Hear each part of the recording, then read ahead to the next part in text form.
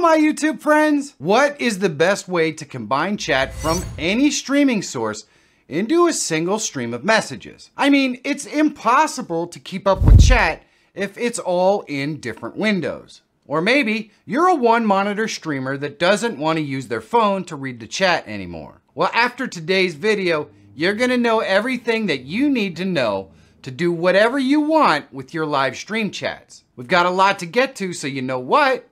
Let's get to it! First, let's start by adding any chat that you could possibly want to your live stream and into OBS's UI. And to do that, we're going to use Social Stream Ninja. It's free and easy. There is a link down in the description so you can download it and follow along. That is the best way to learn. This is the Social Stream Ninja website. And you can see we've got a Chrome extension, a Windows app, a Mac OS app, a Linux app, and a Chrome web store. So there are a lot of different ways that you can get this on your system. And if I scroll down here till we get to the information, you're going to see supported sites.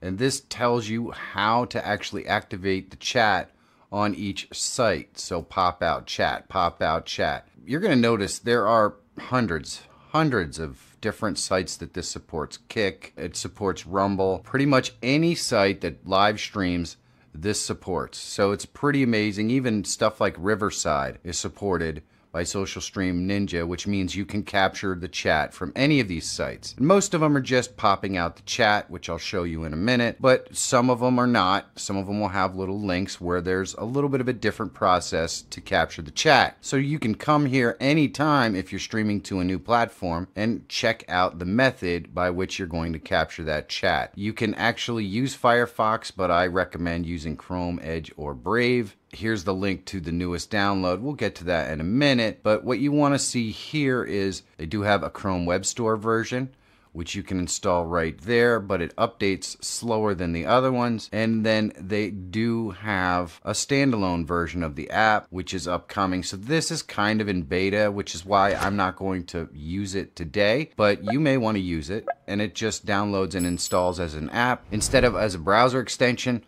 So if you're a person who is not using Chrome or doesn't want to use Chrome, there is a standalone version app that you can use.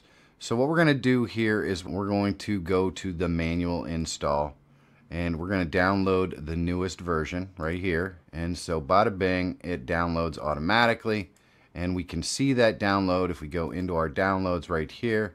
Social Stream Main. What I'm going to do is right click and I'm going to go and extract the files. We can double click and see what we've got here. Pretty simple stuff, just a bunch of things in here. So how do we get this on our system? Pretty simple.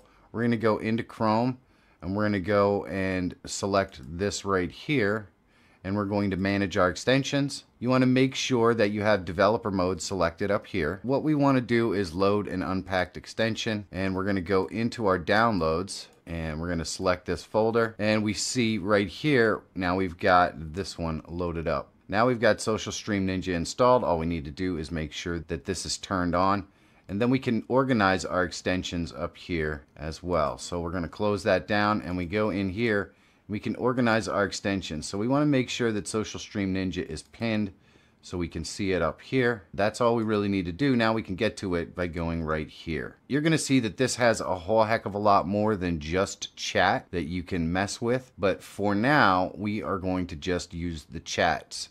The dockable chat and the chat that you can put on your screen. That's about it. It has a featured chat overlay, hype meter, emotes wall, all kinds of really cool features that you can use. So I have a video that covers a lot more of that stuff that will be at the end of the video that you could check it out. But all we really need are these links right here. So we're going to go ahead and copy that link and we're going to put it into our OBS. So here we have a blank profile, and what we're going to do is just dock our chat first. We're going to go into Docs and we're going to go to Custom Browser Docs and we'll put in a new name, SS Ninja, and we're going to take our URL and paste it in there like that and apply. And now we have a Social Stream Ninja doc that we could just bring over here, put it in there, and now our chat's going to be right there. Now we can add the chat to our stream by clicking on the plus and going into browser sources right here, and we can call this chat. click OK. And all we have to do is paste that link like that. And we can set up the size we want and all that kind of stuff. I'm just going to leave it at that for the moment and click OK. And now we're going to have our Stream Ninja chat right in here. Let's go ahead and kick this off so we can actually take a look at the chat we're getting. And in order to do that, we're just going to use streams that are happening right now. I'm not going to go live. I'm just going to capture other people's chat to show you how it works. So this has 4,000 people watching, so we'll go ahead and just go to that stream. We should see some chat over here. We're not really interested in any of this. We'll make sure that we have no volume. But all we have to do is pop out this chat like that. So there we go. We've got the chat popped out. And now when we go over here, we're going to start to see this work. We can right click and refresh. Let's make sure that we have our chat enabled. There we go. We have to enable our extension. And now you can see our chat is pouring in. Now that's just the YouTube chat, so let's go ahead and do the same thing for Twitch. Alright, and all we have to do is find somebody who's live, so we'll just go to this one here. And all we have to do is go down here into chat settings, and then we can just pop out the chat. So now when we go into OBS, you're going to see we've got our Twitch and our YouTube chats coming in at the same time. Now we can set this up differently. We can right click and go to properties, and I'm going to go ahead and adjust our height, and there we go. So we can change up the look and how this works pretty easily. All we have to do is go into our extension. So each one of these things is going to have different ways that you can set up and view your stuff. I'm going to go into stylings here and show you one that I use pretty often. And that is the horizontal scrolling messages. So if we set that to on right there, then we're going to come up here and we're going to notice that this changes up a little bit. So what I'm going to do is just copy the link again. I'm going to go back over into OBS and we're going to adjust our properties here by just putting that new link in and clicking OK. And now you're going to see this is set up a little bit differently. You're going to see it scrolling across. So what we would probably do here is go to properties and we'd set this up for 1920, and then the height could be more like 500 or less than that probably even. But there we go. So now we've got our chat scrolling across horizontally or vertically. It's easy to change this up. It's just a little setting right here. So we could go and remove the at horizontal and apply it, and it's going to move vertically again like that. So you've got a lot of control over how this is set up by just adjusting the height and the width and all that stuff. We're going to go in here and obviously make this 600. We can also crop it up. If you don't want to have, you know, some of this stuff in here, we could change it up so it doesn't have it. Now you can see when you do it this way, it kind of truncates everything and puts it on a separate line. And that's why I think 800 might be the ideal size right here. So you get this over on the side. And that way, if you wanted to crop it out so you didn't show the site or something like that, you can easily do that. That is everything you need to know about adding your chats directly into your OBS so that you can see them, and directly over your screen so you can see them. So if I added a camera in here, it would just be behind the chat. There are so many options if you don't like how this looks that you could change up right in styling, effects. I mean, just in effects alone, you can have chat fade in, slide right. You can have the chat disappear in certain instances if you want to. You can export the chat, so if you wanted to save messages and that sort of stuff. You can change up the mechanics. You can add text to speech. There are so many different things that you can do. You can go in here into visibility and hide badges, hide anything you want, ignore emojis. So literally, you can change up any aspect of your chat that you want. Now, I'm guessing there are some of you out there watching this that don't have multiple monitors to be able to look at OBS while you're streaming. You guys are ending up using your phone to actually see all of the chat. But we can fix this issue for sure. But first, now I work really hard to try to create content I think you're going to enjoy. Sometimes I hit and sometimes I miss, but honestly, it's really hard to know for sure. And that's where you can really help me out. If you're enjoying this video, do me a favor and leave it a thumbs up. And if it's not your cup of tea, please don't hesitate to leave it a thumbs down.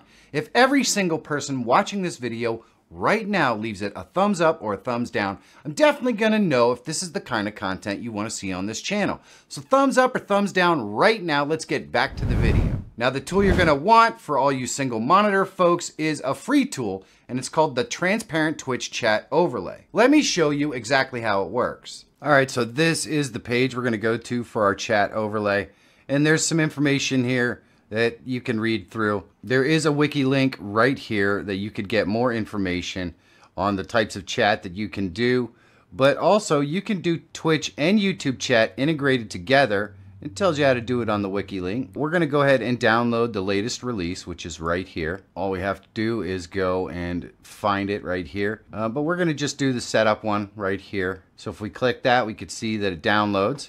And we're gonna go over here into our downloads, and we're gonna double click on our Twitch chat overlay setup. And basically this is what we get. We've got our overlay. So we can click the setting buttons to get it started. We're gonna go into settings, and we could just add the username.